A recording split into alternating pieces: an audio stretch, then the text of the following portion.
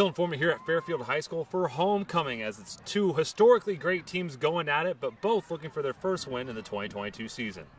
Thompson Falls, the defending 8-man champs, moved to 11-man football in the offseason. Do they have enough to capture their first win of the season against Fairfield?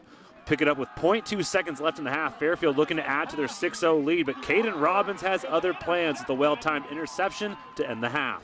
First possession for the Hawks in the second half. Quarterback Bryson LaCour finds Elijah Ratliff for a big gain as a series of moves shakes the defenders, but the stalled drive. Score still 6-0 at the end of 3. Fourth quarter we go. Eagles looking for a spark. They find it as Cooper Christensen rolls out and finds Bryden Batson, who breaks it down and outruns everyone for a 50-yard score. 12-0 Eagles with 11:31 remaining. Next play after the kickoff, the Fairfield defense making a play as LaCour fires down the middle, and it's picked off by Kieran Dalton. Momentum picking up for the Eagles. Third down, Thompson Falls hasn't done much on offense except for Ratliff. Look at this grab, the concentration to haul it in, but Fairfield too much as they'll grab their first win of the season. Here's a look at your final score. In Fairfield, Dylan Foreman, MTN Sports.